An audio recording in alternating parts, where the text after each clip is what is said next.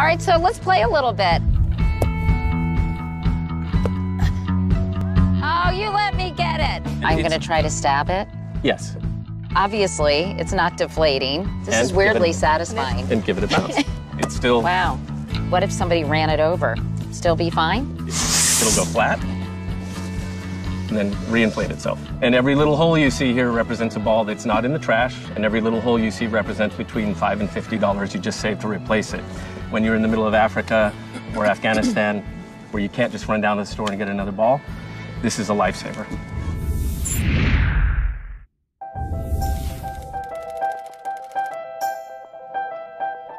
First of all, how in the world did this happen?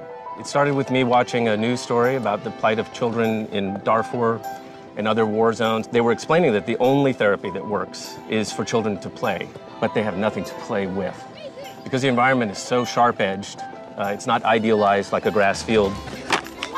They live in environments where there's amazing thorns, there's barbed wire, broken glass, all that. And the average lifespan of an inflated traditional ball in those environments is about an hour. An hour? An hour. This has been road tested, even by a lion? Yes, it has. When we launched in Johannesburg at the World Cup in 2010,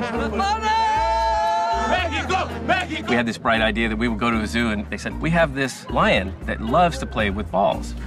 And Triton, this beautiful, mature male, he saw the ball coming and he perked up. He's so ready to play. He played for over an hour and then finally laid down from exhaustion. Even after 3 days, they could not believe it. It's got huge punctures in it, but it's still bouncing and playing.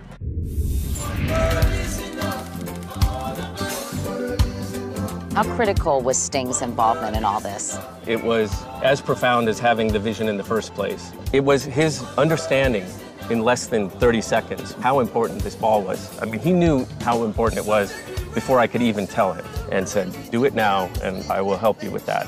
It just speaks to the kind of person that he is, and he and his wife, they are genuinely committed to everything that they believe in.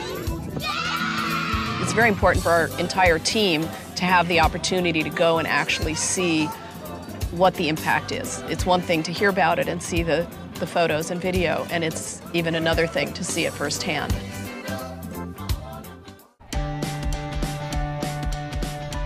I think this whole idea of bringing soccer as global language, it brings all people together. I think it's a great undertaking, and it's definitely been a benefit to our school to have these available for the kids for the lessons as well. In a way, are you going to be victims of your own success? Because if something is so durable, that means you only need to buy one. How do you make this commercially viable, given the fact that this thing lasts forever? When we look at it as an essential tool for children who are 12 and under, who live in abject poverty, war zones, disaster areas, and refugee camps situations, including right here in our great country, when you add in youth and teenagers and young adults to 25, you get to 2.5 billion human beings who require a ball that's that durable so that they can have social cohesion and have thoughts for hope in the future. Turns out to be the single largest ball donation in history.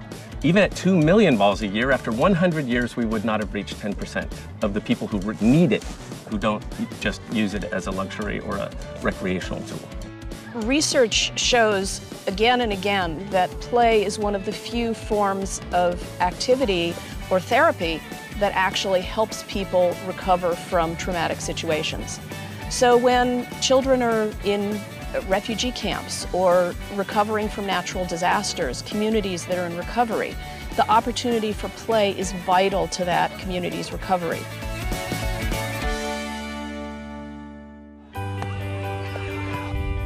You guys operate under the whole principle of buy one, give one, the Warby Parker, if you will, of balls. How does that work? Because I know this is not a nonprofit. Well, we have the privilege of being one of the early adopters of the B Corporation model. It's a triple bottom line of people, planet, profit. It's about doing well and doing good at the same time. It's not philanthropy and it's not charity. It's a very different proposition that I think the early days of the actual technical language is still emerging, and we're privileged to be part of developing that. So there's a growing group of mission-driven businesses out there, and we We know most of them, and we're proud to work with, for example, Tom's Shoes. They sell our ball on their website, and we've shared giving opportunities. We always have campaigns on our website where either you can select to have the ball go to a particular campaign, which would be certain countries, or you can also just leave it up to us. Tell us a little bit about how many balls you've distributed, how many countries these balls can currently be found. We have to date distributed over 850,000 balls. We're already in 167 countries. We're shipping about 50,000 balls a month currently. So, how has this changed your lives? It's been an incredible journey, an incredibly profound experience, and an honor, and humbling. As much joy as this is, it tested us in every area of our lives, but it's absolutely worth it.